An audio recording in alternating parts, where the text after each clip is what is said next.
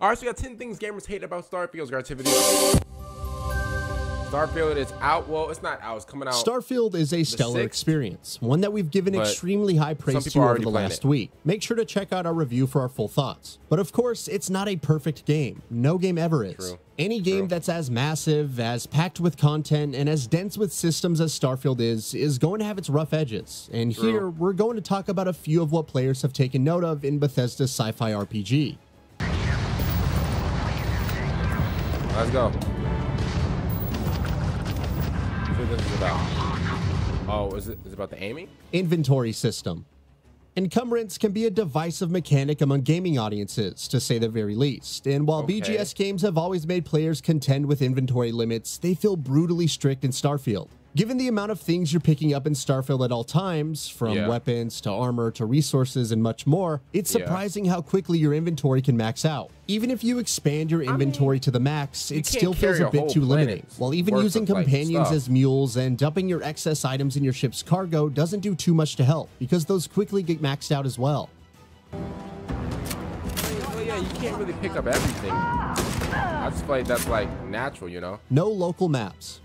The lack of local maps in Starfield is perhaps one of its most confusing omissions. When you're on a planet, while you can pull up a surface map, it's basically just a grid that's completely lacking in detail and only shows the spots you can fast travel to. Navigating cities without having a map that you can look at can make for some confusion, especially when you're trying to look for vendors that sell specific items. But it's a space game, though. Quest log and quest tracking. This is a space game. So Starfield's quest log feels a bit bare bones in what it presents. While it does categorize quests across groups like main missions, faction missions, activities, and the like, basic sorting options, like sorting missions based on locations, aren't available, which, given how much you're hopping around from place to place in the game, seems like an oversight. Additionally, the log itself isn't very descriptive about where you're at in a quest, though you do get a brief description of the mission when it initiates. That description doesn't update as you progress further, which means that if you're coming back to a quest after a while and don't quite remember at what point you left its particular story, there's no real way to get your bearings again. This isn't something to hate, though. Enemy and companion AI.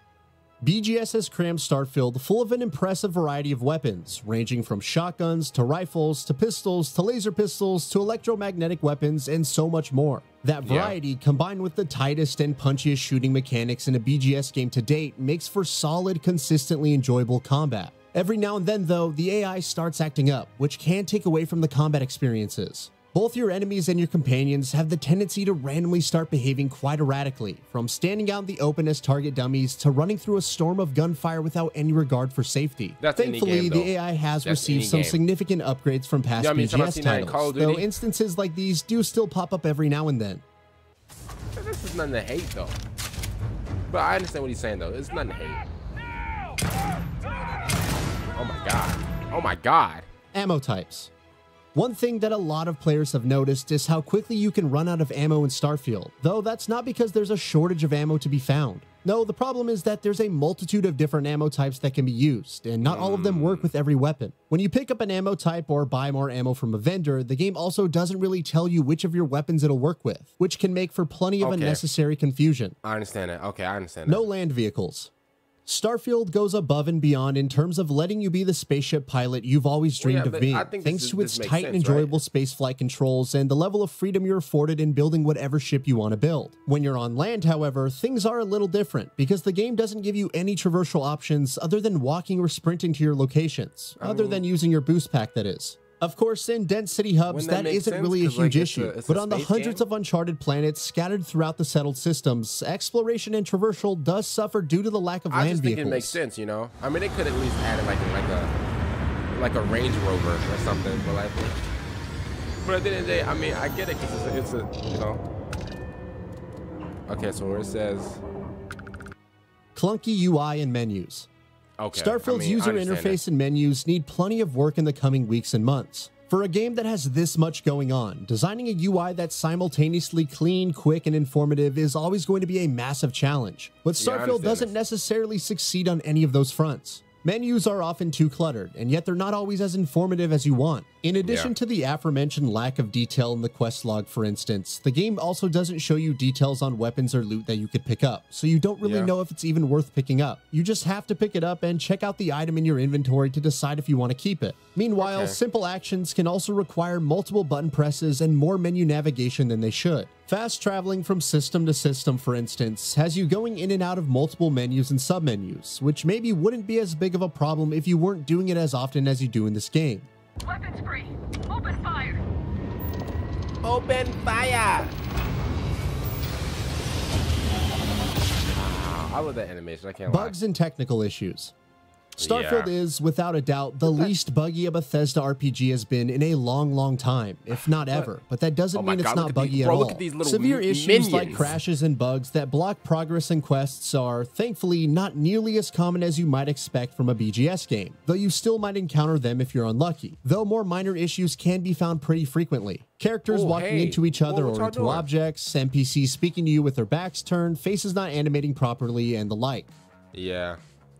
But I think that's... Starfield is a ridiculously massive game and has a multitude of systems that players can lose themselves in, which, given how much depth they all boast, never fails to be immensely rewarding. But getting to that point can be a little rough for some, because the game also isn't great at tutorializing. While you can pick things up on your own once you start testing things out for yourself to see how they work, ideally, the game should do a much better job of introducing players to different systems and mechanics and getting them familiar with how they work. Different ways of like just throwing you in.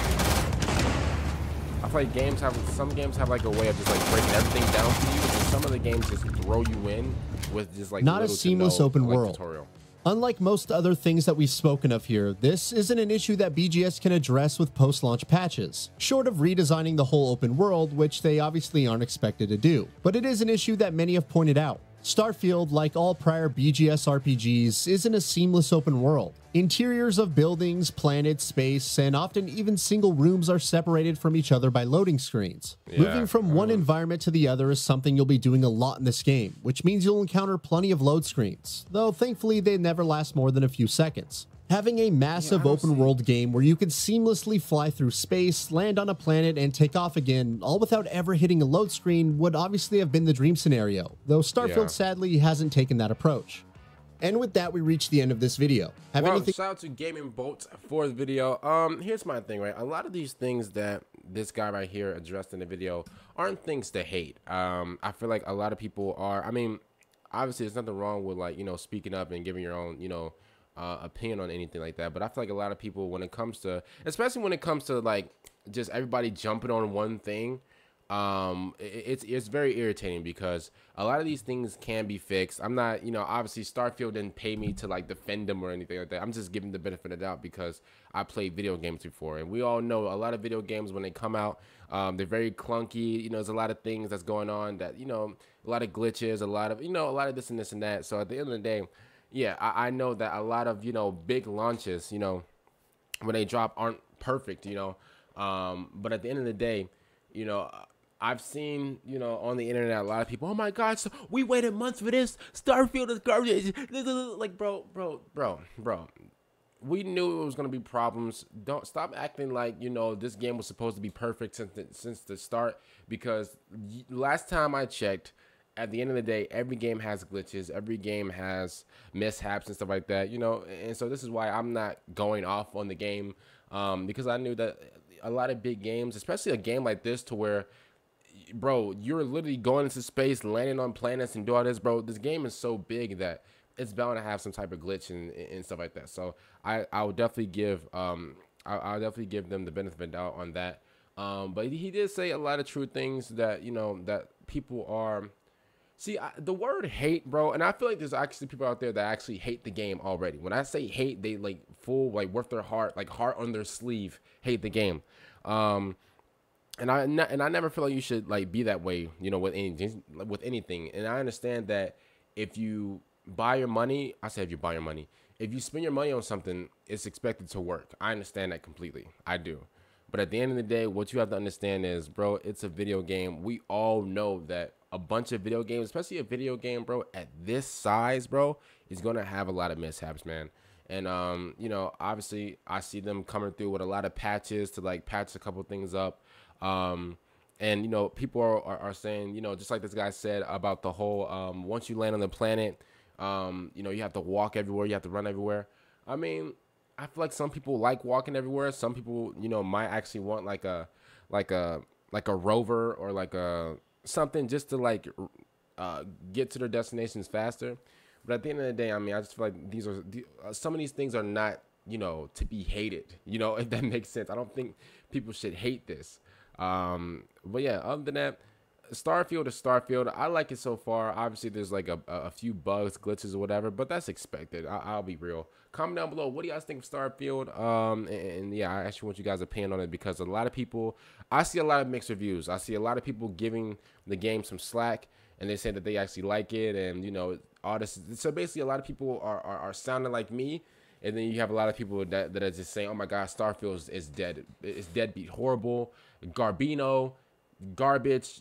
You shouldn't play it." Da, da, da, da. You know, which is understandable. Like that's their opinion. So, other than that, comment down below. What's your opinion on Starfield? See you guys for the next one. I'm out and.